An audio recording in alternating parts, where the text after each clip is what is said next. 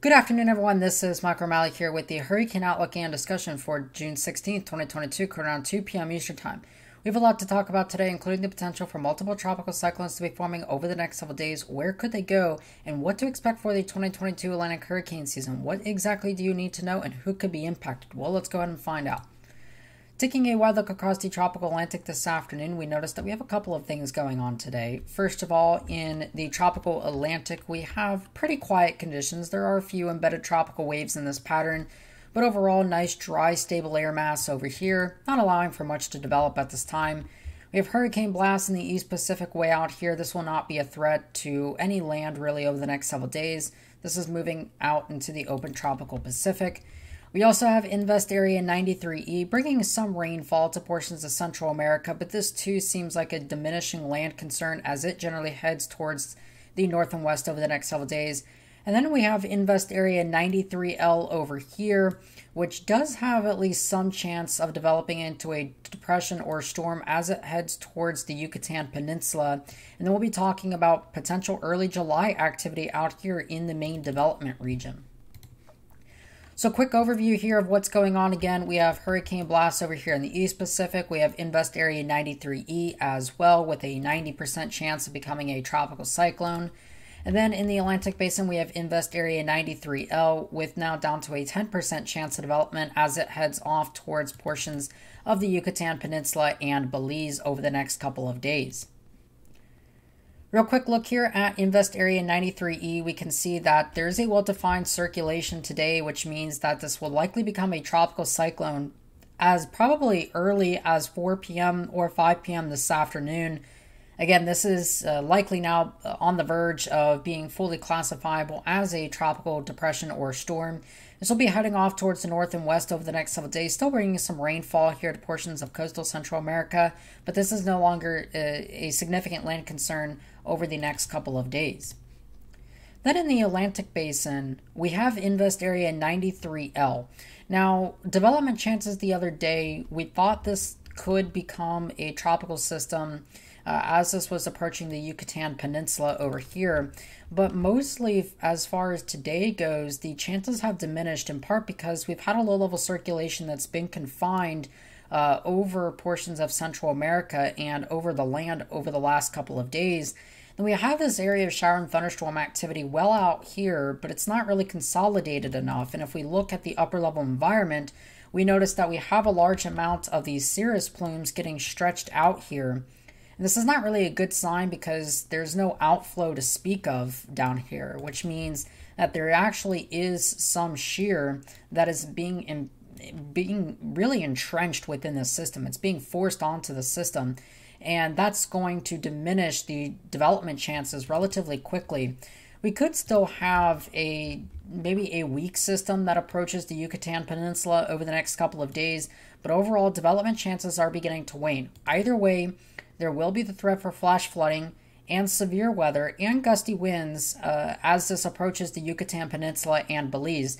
So this is nothing to write off just because it won't develop into a massive hurricane. But this is still a threat. There is a pretty real, serious threat to portions of the Yucatan Peninsula from this because of the heavy rainfall, mudslides, flash flooding, and the potential for severe weather, including tornadoes, as this begins to approach the area by later in the week and into this weekend.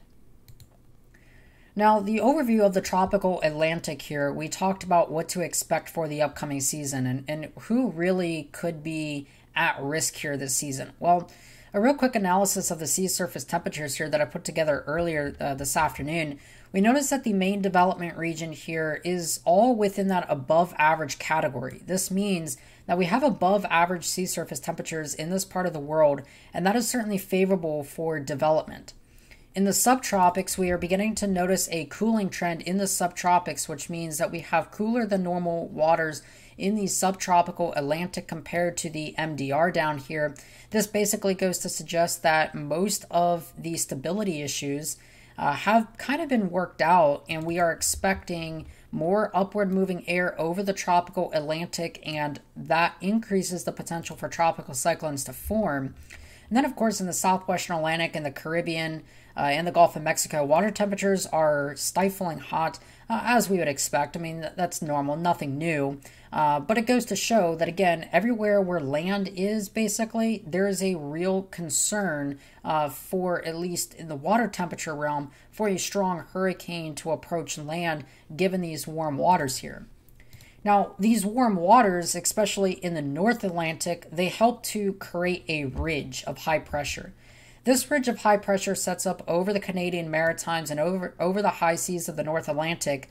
And you notice, because again, a area of high pressure, a big ridge of high pressure, basically creates this clockwise flow, anticyclonic flow. And what this does, it basically prevents storms. So our theoretical storm right here, it would prevent a storm from necessarily recurving harmlessly away to sea. Instead, usually this big ridge of high pressure begins to force storms off towards the west here. And we've seen this in years like 2020, 2017, other years where we've seen that. And remember, Hurricane Irma was once out here. Hurricane Florence in 2018, same story. Big ridge of high pressure, and that leads to United States and the islands certainly dealing with a higher land concern than average. So who's really at risk for this year? Well, this is also something that I've kind of created here. This basically goes to show that there's kind of three areas for chances, at least of direct concern this year. We have the Gulf of Mexico here, and just because the entire Gulf is not highlighted, there is a risk for the entire Gulf of Mexico and the Gulf Coast states and Florida to be impacted this hurricane season. There's also this area off the northeast coast and off the southeast coast where we could have some early season or potentially late season activity develop in this region and head out here or kind of come back inland. This is certainly a risk, as we've seen in recent years where we've had that sort of development. And then, of course, down here in the deep tropics, I do believe there is a deep tropics risk this year compared to previous years. And I do think this could be at least somewhat comparable to 2017 in terms of the threat areas. Now, I'm not saying that it's going to be a repeat, obviously, but I do see the islands being under the gun this year. I see Puerto Rico, the Dominican Republic, Cuba, and the Caribbean being under that concern as we head into later in the hurricane season. Of course, by August, September, and October, the Caribbean in the Gulf of Mexico will pretty much be wide open for development, and that's why I'm definitely concerned that we could have a few intense hurricanes make its way into the Caribbean and then into the Gulf of Mexico, with kind of a lesser chance of that happening up here in the subtropical Atlantic. Now, one of the reasons for all of this is because the wind anomalies over the last several days have been generally westerly across most of the tropical Atlantic. This has led to pretty substantial warming already of the main development region, while simultaneously we've had the subtropics under consistent easterly flow, which has definitely led to a weakening of that warm pool in the subtropical Atlantic. That's going to lead to less stability issues, more tropical cyclones and tropical storms and hurricanes in the main development region and potentially even the Caribbean this year. Certainly with that warming, that is certainly a trend. The global mean sea surface temperature anomaly, so this basically factors in the entirety of all of the tropical regions and across the globe, really. So it's taken that into account. And we notice how the main development region of the tropical Atlantic is already quite a bit above the global mean sea surface temperature anomaly, right around 1.25 to 1/2 degrees Celsius above the long-term average. And that certainly is very important because when you factor in the rest of the global mean sea surface temperatures, this is certainly the one you want to look at when you're comparing how warm the tropical regions are and the rest of the globe. And especially this is important for main development region activity. Off the CAN-SIPS forecast, this is just another one of the dynamical models that we look for in the climate forecasting here. All of this blue in here is lower than average wind shear across the tropical Atlantic and the Caribbean and the Gulf of Mexico this year. This is valid through September.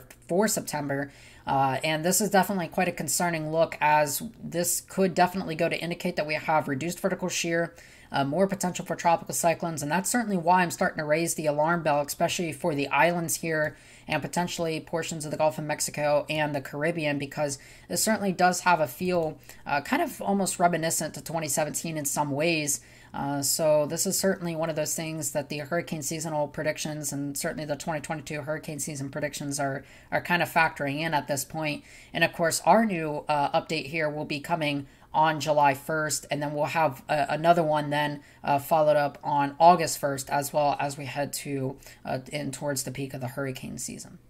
Go follow me on Twitter at MikeRomali1. I post a lot of updates on there about the tropical state and the tropical Atlantic. So if you want to go follow me on there, please do. I also post updates on the Eastern Pacific as well. Also have another account. It's called Enhanced Trackers. We do all sorts of updates on there. So go follow at etrackers_. And those will be all the most important information that you need. Make sure to like, comment, subscribe. And with that being said, I hope you have a great rest of your afternoon and evening. Of course, I am Mike Romali. I'll talk to you guys again some more tomorrow.